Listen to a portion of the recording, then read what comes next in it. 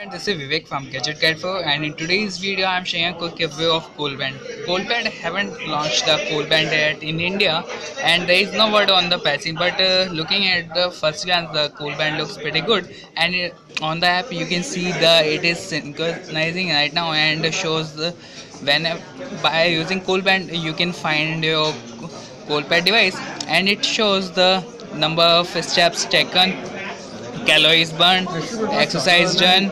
It also shows the heart rate too, and for this you have to pair your device. Apart from this, it also tracks your sleep. Although at the back there is a LED notification light which you can see there, and there is a charging dock.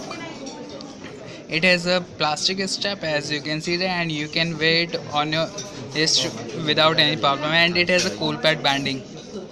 Tapping on navigation button of the app, you will get access to few settings like the sleep and music, my target, my reminder, Fitband management, data management, how to use, and about. You can use the tutorial to use the Coolband, and you just need a Bluetooth connectivity to pair your Coolband with the device, and as you can see the synchronization will take some little bit time, and you can do the auto data synchronization or the manual data synchronization depending on your use.